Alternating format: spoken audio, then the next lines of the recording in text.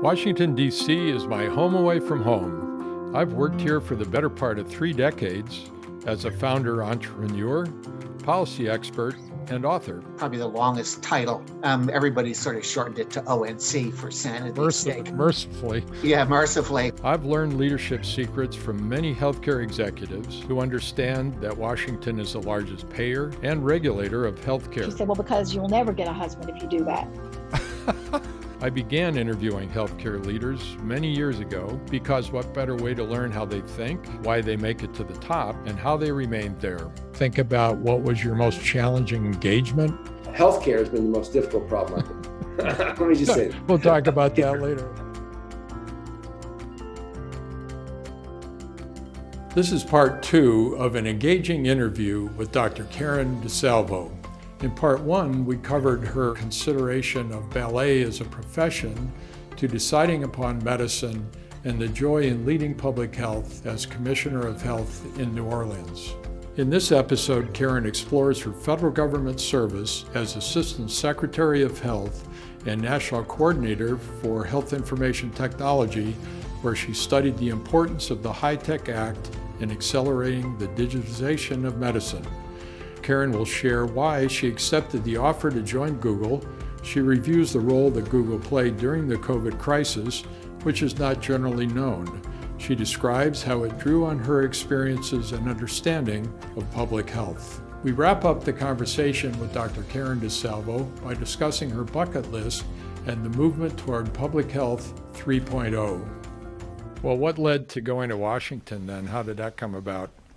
It's all Mitch's fault. No, it's the work that we had done in New Orleans that was on the radar of the people who were in the administration, not only work in building great primary care that Kathleen Sebelius had been tracking and knowing about, but I'd been very involved in a lot of the health information technology work for the state of Louisiana and for New Orleans after Katrina. It was a time, you might remember, when there was a lot of money coming out of Washington to support the digitization of the care experience. And I was involved in all 3 of the grants. I was either on the governing group or our organization was leading the execution of it, or we were a part of that was for 2 of them. And the other one was, so there's a Beacon grant, which was population health, and there was one about the last mile of implementing EHRs, and then there was one about the health information exchange. So I got to know all the ONC people, basically, Office of National Coordinator. And when they needed a new national coordinator, they called and said, we think that you're just what we need because you know how to implement technology in medicine and public health and in community health. Would you come to Washington and be a part of the team? And I said, thank you, no, not at all. I'm not interested in, I'm not a technology person. I'm a community and public health person, but thank you. And, you know, then they called back and they said, just come talk to us. And so I did. And then they said, the secretary wants to talk to you. And I said, I don't want her to call me because I don't want to have to say no to her. And she called me on a Saturday, and it was this Kansas phone number, and I thought it was a sales call, so I didn't answer it. And then when I listened to the voice message, it was Kathleen, and I was like, oh, now I got to call her back. And she's so smart. She said, don't say no, don't say anything, just listen. And then she explained like how she was thinking about. It's kind of like Mitch, you know, had this same view of the world. She had a view of the world that aligned with mine. That it wasn't technology wasn't the end game. The end game was equity and health and these things I care a lot about, and that she needed that kind of experience on the team. So I joined, and I said yes like a few days before healthcare.gov went south, by the way. So that was also an interesting window. I wasn't in the administration at the time, but I thought, oh, that doesn't look like they're having fun. Anyway, it was wonderful, and I loved working for her, and I loved working for Sylvia, who's the secretary that followed different women with different ways of working and seeing the world, and it was a wonderful experience to kind of be in that work. So yeah, it's that reluctant leadership thing. I'm the worst example of it. Although it was not like that for Google, I can tell you. When they called, I said, when do I show up? Yeah, that's an entirely different opportunity, isn't it? Before we get to that, though, but it's kind of related in that, if you think about the HITECH Act, which fundamentally digitized medical care broadly, I would say, and then the ONC position, which really allowed you to see that. How important was the HITECH Act, do you think, to medicine in this decade and next decade? And the Google position is kind of right in the middle of all of that, I think.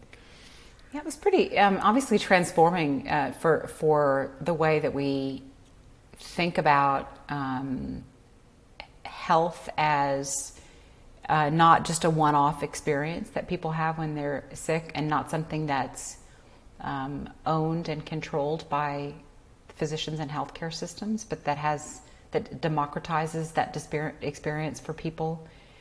It sounds super lofty, but that's the way I always saw it. I saw it as, yeah, like this isn't data that's going to live in a paper chart in the back of someone's office. This is now going to be your data as a consumer that you can share, that you can make available for efforts like precision medicine, so for science to advance that work, that you could make available for public health, that you can make available to other providers, to your family.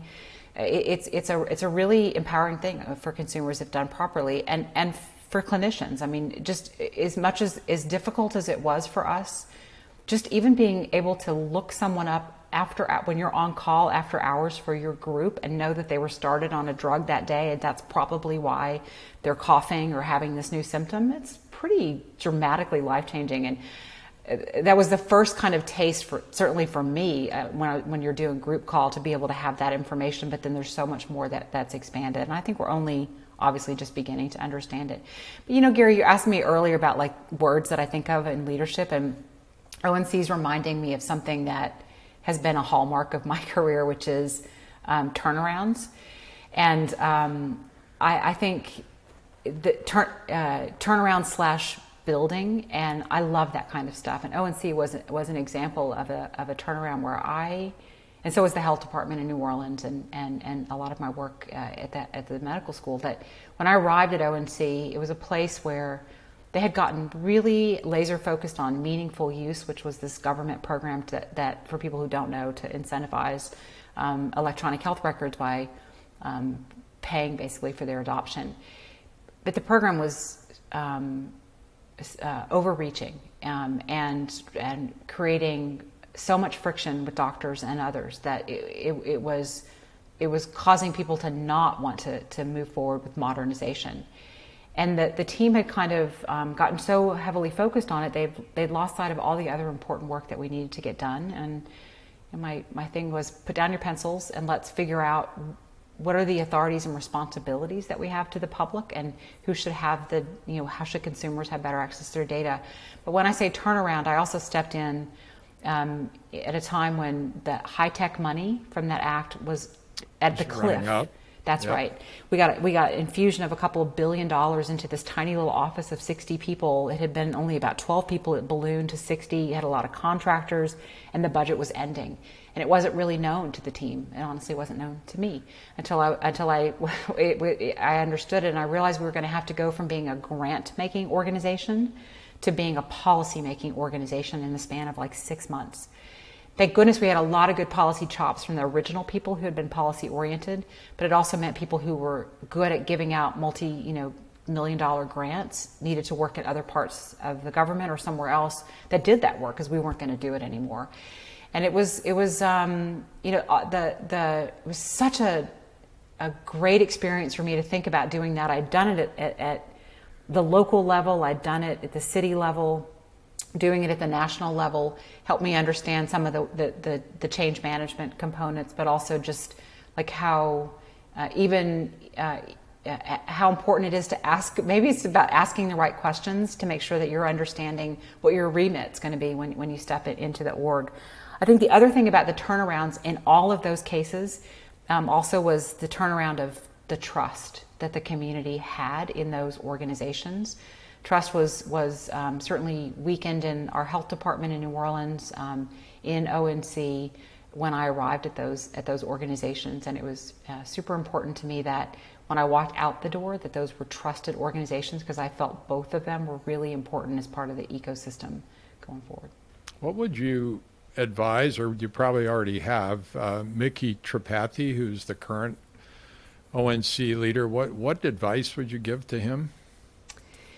Yeah, you know, Mickey's terrific, and I think he's just the right person at the right time for this job. And part of that is because Mickey understands that the responsibility and the opportunity for the national coordinator is more than just EHRs in the healthcare environment, but that EHRs are he understands it's a source of data, not the source of data. There's this opportunity to tell the story of someone's health by understanding their social context and pulling in data from not just medical devices, but social determinants and other sources.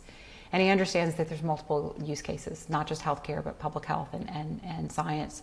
It's where we were going. And I think it's not that Don Rucker didn't understand it, but Don definitely had more of an interest in understanding the medical context.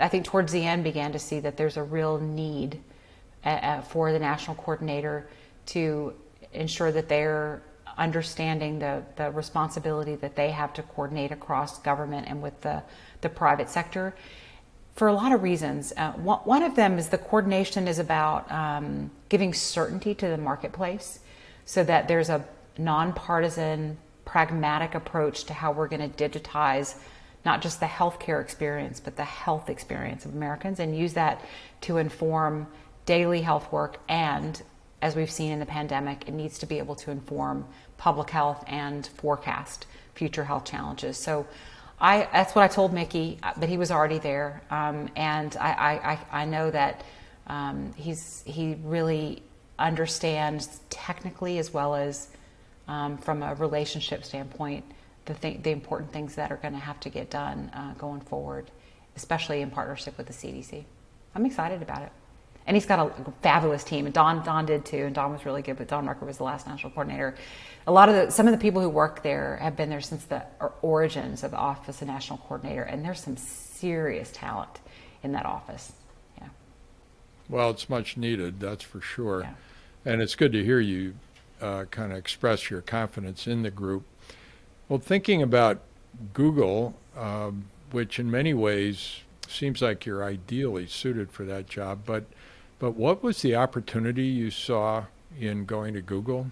Well, you know, when I left government, I had been working at the intersection, to use a kitschy phrase, of public health and technology and medicine. But I literally was doing that because I was national coordinator at the same time that I was Assistant Secretary for Health and was co-leading the delivery system reform work.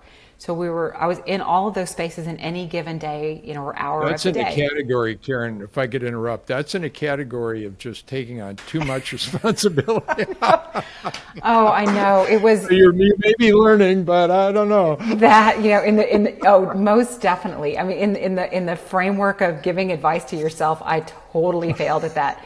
You know, I was national coordinator, and I was finishing that turnaround. We weren't quite done. And I hadn't rebuilt the leadership team. Ebola got very hot, and there was not an ASH. And the Assistant Secretary for Health, oversees the Surgeon General and the Public Health Service Commission Corps, and is the director of blood safety for the country, and has some other roles. And so they needed an acting assistant secretary because, in particular, the Commission Corps was going to stand up a hospital in West Africa for Ebola, but there were a series of other things that would be happening. And we had an acting Surgeon General. So there were some reasons why they needed some additional leadership there. So they said, would you step over? It was literally down the hall. Like, the two offices were down the hall from each other. I was like, sure, whatever. It's just down the hall. So I took that on, and thinking that I would phase out of being national coordinator. There was, there was a need for me, though, to stay on as national coordinator for a while, and then it became, we've kind of figured out how to do it, and let's just keep going for a bit. And I did until Vendell Washington joined, and then he, for the last few months of the administration, was the national coordinator. We could tell stories all day about that, but I'll tell you a couple of quick things, which is that doing those two, the delivery system reform work was another really fantastic effort I was doing with Patrick Conway, but it became less and less of my time than it had been when I first stepped in. So it wasn't as 3 full-time jobs. It was really towards the end, mostly 2. But those are two principals roles. So I wouldn't have known this before I went into government, but those are two externally facing principals that are expected to do a lot of stakeholder management, to give a lot of speeches, to be out in the country. I had 10 offices as the ASH, so I was, visiting those as well. And so my calendar was pretty full. I was really, and God bless my team, like my comms team and everyone else. They're like, I'm sorry, which Karen is this? Is this now? But yeah, but what happened is that it became so clear to me and everyone else that there's wonderful things about public health that could inform what technology needed to do. This, understanding about, there's some appreciation of population health and ethics and equity. There's also things about technology that needed to be informing public health. So increasingly bringing those worlds together. And this report that we did, Public Health 3.0, is a very crisp example of how those worlds got married for me in a future vision of where the public health infrastructure should go. So, yeah, wouldn't do it again necessarily, but I think the output's been good, and it led me to Google, quite honestly. And so when they called and said, "Are you interested in coming here?" I was not being flippant earlier when I said, "Oh yes, when do I show up?" Because to me, it's a place where not only do you have the scale of the world, but you have the world's attention in this really promising way, where people, the community, wants information, they want knowledge, they want help, and whether I was a doctor or a public health person or a public servant, that's what I'd get up in the morning to do, right? How am I going to help? How am I going to help this person when they have questions? Now it's the world, like asking us on search and maps and YouTube, and so that was sort of one piece as a direct connection to the consumers in this really scaled way. And I've always felt like we've not figured that out well in health. We talk to doctors and to payers and to health system leaders, but there's not a true B2C, business to consumer, way of giving them the information they need at scale to really take the reins of their health. And so that was one really attractive piece. The other is we're like missing this chance, I think, in this century to leverage AI and sophisticated methodologic approaches to augment work of medicine or the doctor or the nurse or public health writ large. And it's essentially a new way of ingesting complex data, of which we're overwhelmed with, right? Of trying to get to be horizontal in how we're strategically thinking about improving the health of a person or a community. And it's just, I think when we figure it out, we've got to make those models fair and equitable. We've got to think about how they're most useful in a workflow. You can't just throw AI into the clinical environment or the public health environment. And I'll tell you, Gary, we've had this incredible journey the last, 15 months of the pandemic of learning, right. of now learning as a company, not only here's all of our tools that we can have, but how can we be useful? And it's just accelerated the conversation with all of those actors that I mentioned, consumers, public health, medicine. So it's, coming here is just work with brilliant people who have amazing talent to do good, and we have a reach, and people are knocking on our door every day wanting that kind of help. And I mean, how could you say no to that? No, I don't think you can. I'm glad you didn't. It also strikes me that now that you're there, you probably see even more opportunity than you thought when you went there. Is that true? Most definitely. I think I was, when I came, it was to be the Chief Health Officer in Google Health, which I still am, which is a group that does research and builds products that are for clinicians and consumers, broadly, to think about how we can apply AI to give superpowers to both of them.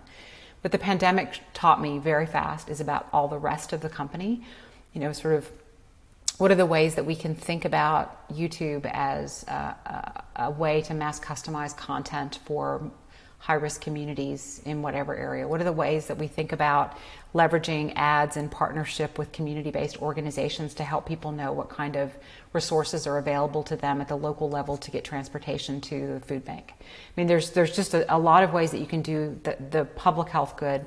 I think what I definitely am learning here is that we have some novel signals that will be useful to medicine and public health and to community health. and we're just beginning to exercise those muscles. You know, we've put out work in climate change, for example, that's looked at flooding and really important impactors of health. We've been doing this with search data that we've made available to academics and to the public health community and to healthcare systems to do some forecasting. So I think the novel signals piece, I'm just beginning to understand the power of the data inputs. I guess the AI is the methodology of that data, and then the audience and sort of the partnerships and the use that we might do. I'll be here 10 years and I'll still be trying to figure out all the amazing ways that we can be helpful, but it's a pretty incredible place. What about thinking back when you were Commissioner of Health in New Orleans? I mean, do you see health departments being able to work directly with Google to help the fact that, you know, a lot of these health departments just aren't well resourced and they really do need help? Is there some connection there that you're thinking about? Oh, we're doing that. Yeah, I mean, when I was, the expression I always have for when I was health commissioner is that, we did it with 2 nickels and some friends, and it's not that far off, you know? And New Orleans Health Department is small and super under-resourced, and it's, in much better shape because the people there have just done amazing work.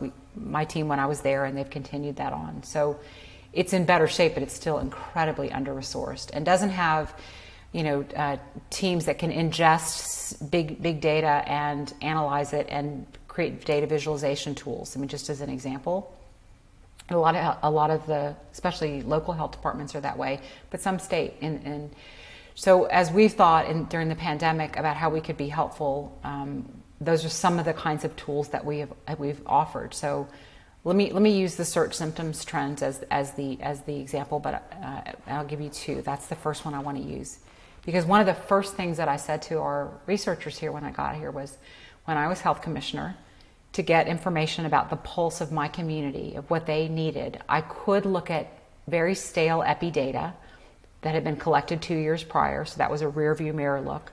Then I would sit in church halls and community centers and drink stale coffee that we brought, whatever, to talk to community and figure out what was on their minds. I often say that what I learned in those first few weeks as health commissioner is that what the data said was people were dying of cardiovascular disease and cancer, and what people told me when I talked to them was that people were dying of violence and lack of economic opportunity. And those things actually do relate to each other. The allostatic load from those issues relates to developing cardiovascular disease. There's biologic plausibility there, but I wouldn't have seen that if I hadn't been able to talk to them. So I said to the teams, is there a way to get just cross-sectional data from search that would tell a local health commissioner what their community is thinking about? And that's what Search Symptoms Trends is. That's what they've built. It's much more sophisticated than I could have ever imagined, but it's that idea that can we create an anonymized set of data that would tell a local health officer in the last day, and then comparing to the last 3 years, this is the kinds of things on the top of the mind of your community. So that is a tool available, but we also knew that it would need to be, we'd need to create the data visualization tools, and we'd have to support and help. So we've done that as well. Now, the more concrete way that we've been working locally during the pandemic is, wow, there's so many examples, but I'll use the exposure notifications as the example, and that's definitely more at the state level than local. But what we heard from local health officers was, we need to do contact tracing, we need to scale it. People are not answering their phones when we call them. Can you help us? And so working with Apple, we created this digital contact tracing tool that augments the work of regular contact tracing. Augment being the operative word. It doesn't replace. And lots of story about that, but it's this idea of these brilliant engineers realizing that Bluetooth low energy is a really pretty good way to see who's been within 6 feet for more than 15 minutes of which phone has been close to another phone, and you could use that as an anonymous way to notify people of exposure. So it would protect privacy, it would give information to public health, and it would be a technology that public health would know. In fact, when the engineer said, would Bluetooth Low Energy be an option? I said, I don't even understand what you're talking about. Like, you have to explain this to me. And they said, well, we're just going to build this API, blah, blah, blah. And I said, okay, well, we're going to have to back up and really get the glossary out and make sure everyone understands. We did. I mean, I lost count, honestly, Gary, but we talked to dozens and dozens of local health leaders, including at the county and the city level and at the state level and national associations over the course of months to explain to them what we could do, how it could be helpful, to get their feedback, to keep iterating. And we've been doing that still, of course, across the pandemic. What that builds is not just a tool called exposure notification, but has built relationships. So now our company has first name, in the trenches experiences with health officers and with public health trade associations like ASTO and NACHO, these, the alphabet soup of the really important groups that represent those health officers that we can build on for the future. And that coming out of the pandemic is what I'm super excited about, because we did help, we want to keep helping, but we need to do that with them, is the point. Like, we can't just build it in a vacuum. And now we've got these really strong relationships forged, and we're speaking similar language, and I'm excited to see about what we can do next. Yeah, it's very cool. We'll look forward to continuing progress there. Can I also ask about Google, and maybe as Google Cloud has a relationship with some of the larger health systems, Mayo, Ascension, and recently signed some kind of partnership arrangement with HCA. Yes. Can you just give us a real quick thumbnail sketch of what the purpose of those partnerships is? Oh, definitely. Yeah, we already had stronger partnerships with the healthcare ecosystem before. It's kind of typical, right, for tech and healthcare to be partnered up. So I emphasize a lot the new public health piece, but we've continued to progress in our work in Google Health in partnership with Cloud, with those partners that you mentioned. The product and services work there is a mix of things. It's spanning what we call a tool we call Care Studio, which is a tool we're developing right now with Ascension that is a user interface for the electronic health record that makes that data intuitive and useful in the way that we've made the world's information intuitive and useful through search. I'm overplaying it, but that's the vision. We're not all to that place right now, but where we're trying to get is something that feels familiar, light, airy, intuitive, and helps with the experience of retrieving and documenting in the EHR. And we have other partners interested in doing that with us beyond Ascension. We're also with Cloud and trying to understand how we can help our partners with analytics and with prediction models. So leveraging some of the AI and other tools to help them do some forecasting work. There's some good examples of how that's happened during the pandemic, particularly around COVID, but there's other work that we've worked with, that we've done in that space. And then the other big bucket I should mention is work that we of applying AI, particularly to diagnostics and therapeutics. Again, with all those partners, the example in the NHS is we've been working with them on mammography readings. So can AI augment the reading of a human radiologist to give a second read and accelerate the time till the woman gets her results? In the UK, the NHS requires 2 reads, and having enough radiologists to keep up with that causes some delays in the system. We're doing memo work with Northwestern Medicine right now and some other places also. We're doing work with Mayo and therapeutics, with radiotherapy in particular. So is there a way that we can accelerate the work of radiation therapy for head and neck cancer to identify what's the right field to radiate? And these and other examples in diabetic retinopathy and our work in pathology in general, I think speak to not only the power of AI, but also the importance of computer vision, which is a tool. They're related tools that just, when you take an image, right, can we help advance the diagnosis of that condition and accelerate the pathway for the patient? And can we also help in the space of treatment? So those are some examples of the ways that we're thinking of being helpful with those healthcare partners. Karen, we're going to have to land, not because I'd like to, but you need to get back to what you're doing. But this has been an exceptionally interesting and engaging interview. I do have one last question, if I could, and that's the bucket list question, which is, given all that you've done in your career, is there any professional kind of on your list that you have yet to do? I think I'd say it more like there are things that I'd like to see resolved, and I don't know if they'll get resolved in my lifetime, but one of them is I would like to see that this country makes a real intentional and significant effort to resource the public health infrastructure, to give it the tools and resources it needs to protect and promote people's health every day, no matter where they live. And that's the Public Health 3.0 work and some efforts that have grown out of it. I think we're making some progress, but I just think it's such an important part of the ecosystem. Healthcare is so important, the payer space important. Everybody, there's a lot of parts of actors in the sector, but public health is the only one that has the statutory responsibility and accountability to protect everyone's health who lives, learns, works, and plays in their jurisdiction. And they're an important partner to the important work that medicine does. And I would just like to see, I would very much like to continue to be able to support public health, but do it in a way that's not just projects, but see that we respect and acknowledge that we have to bring them back into the family. So that's on my bucket list still. Well, my position on that is we need you back in Washington, Karen. So when you wrap up at Google, why don't you head back? We need you I'm there. Very happy where I am, but thank you for saying so. There's a lot of great talent that I'm really excited about there that I think is doing really important work. Once again, thank you so much for your time. Terrific interview. Thank you again. Thank you, Gary. It was great chatting with you. I really appreciate it. Thanks, everybody, for listening.